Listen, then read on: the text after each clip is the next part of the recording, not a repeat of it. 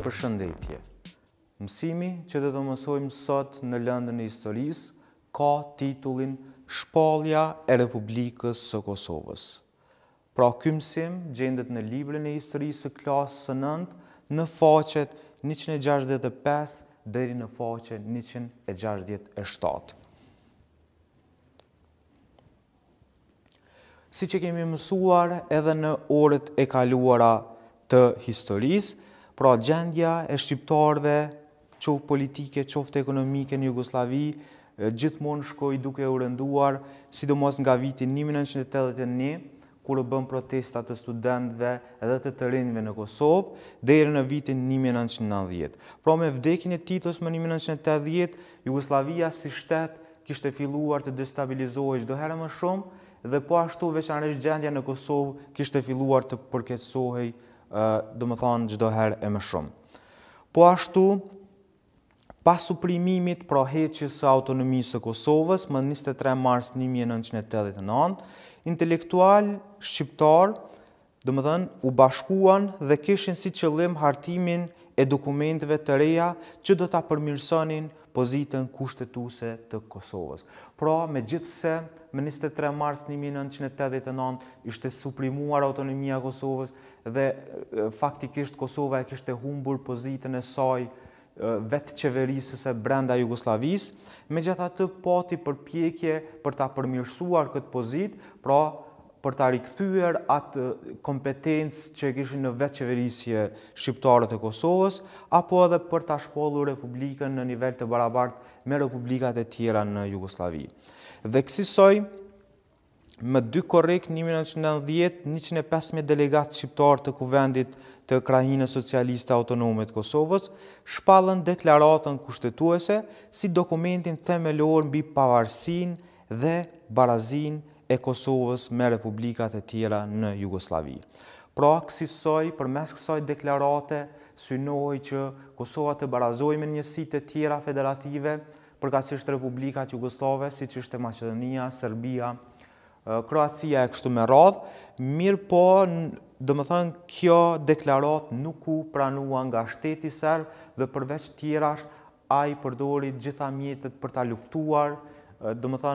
këtë qasje politike dhe të gjithë delegatët që morën pjesë për shpalljen e kësaj deklarate. Po ashtu kjo ndikoi që qeveria serbe të rriste masat e dhunshme në Kosovë ndaj popullsisë shqiptare,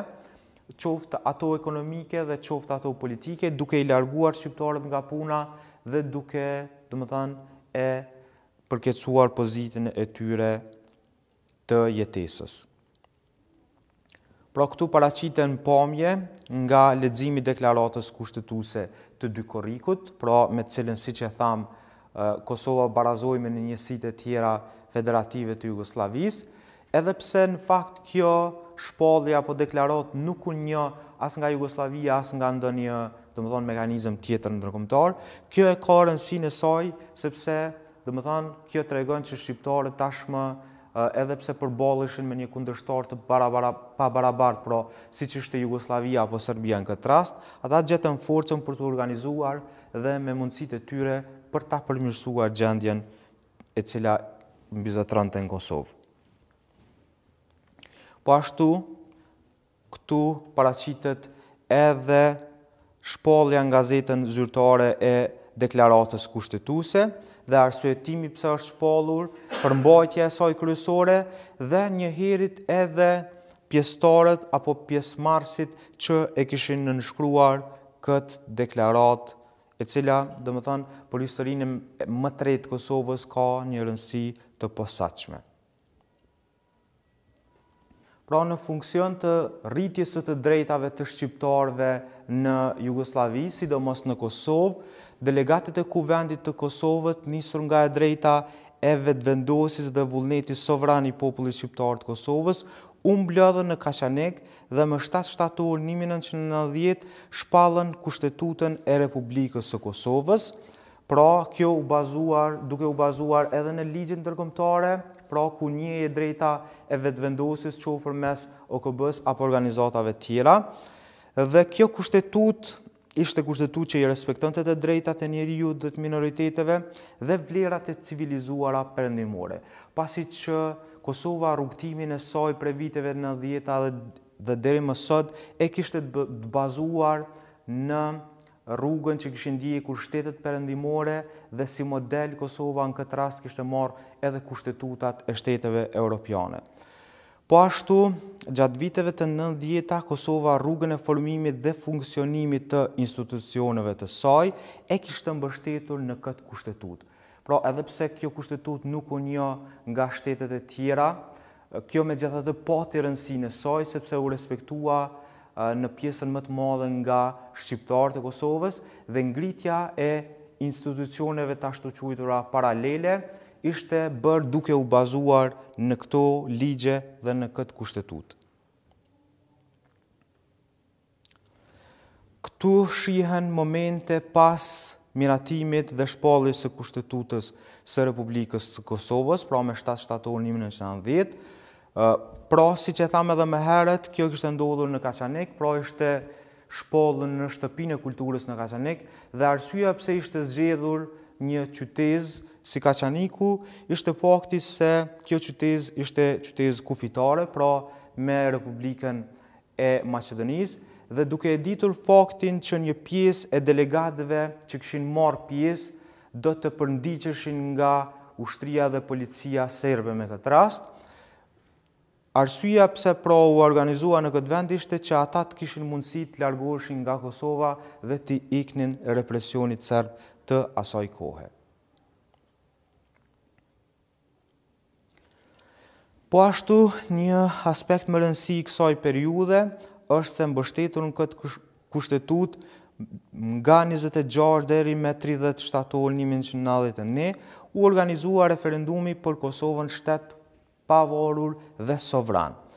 Numri i përgjithshëm i qytetarëve me të drejtë vote në këtë kohë ishte mbi 1.050.000, po ashtu në këtë referendum pjesa absolute votuan për Kosovën shtet pavarur, pra mbi 930.000 dhe ose mbi 99% dhe kundër votuan vetëm 164 votues,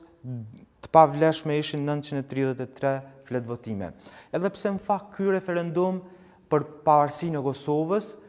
nuk ishte njohur nga shtetet e tjera, qoftë Bashkimit Evropian, qoftë shtetet e tjera të cilat tashmë Kosova kishte filluar të kishte marrëdhënie të mira politike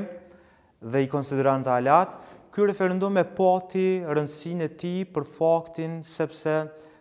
pas kësaj filloi ngritja e institucioneve që e karakterizojnë, domethënë, një shtet.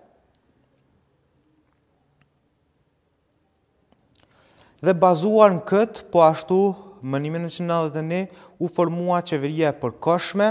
dhe më 1992 u mbajtën zgjedhjet e para shumë partijake parlamentare, ku përveç partive tjera garuan edhe partitë bosnjakëve, turqëve e kështu me radhë. Pra partitë që të minoriteteve të cilat jetonin në Kosovë. Nuk garuan partitë, domethënë, e komunitetit serb, i cili në atë kohë, domethënë, nuk e njehte as institucionet e Kosovës dhe as një aspekt të shtetit Kosovës i cili tashmë në atë kohë kishte filluar të ngritej. Dhe po ashtu në këto zgjedhje u formua edhe parlamenti mandej, ku u zgjodhen 115 deputet dhe shumica absolute e votave, domethënë, i kishte fituar Lidhja Demokratike e Kosovës. Me këtë edhe presidenti i Kosovës u zgjodhi Ibrahim Rugova dhe qeveria e Kosovës pas kësaj u detyrua të largohej nga vendi. Qeveria, domethënë, pra e udhëhequr nga Bujar Bukoshi, pra u detyrua të vepronte në ekzil jashtë Kosovës në shtetet e Evropës perëndimore për shkak të gjendjes së rëndë që ishte në Kosovë. Pra për shkak të represionit dhe politikës serbe, e cila, domethënë, përdorte politikë jashtëzakonisht të dëmshme për shqiptarët e Kosovës, sidomos këtu sa i përket politikanëve apo intelektualëve të cilët dëshironin ta ngritnin çështjen e Kosovës në aspektin ndërkombëtar. Dhe po ashtu vlen të theksohet fakti dhe kontributi që ka pasur Mërgata në këtë kohë për financimin e kësaj qeverie, pasi shumica e buxhetit të kësaj qeverie bëhej nga mërgata që jetonte në vendet e ndryshme të botës, mërgata shqiptare, dhe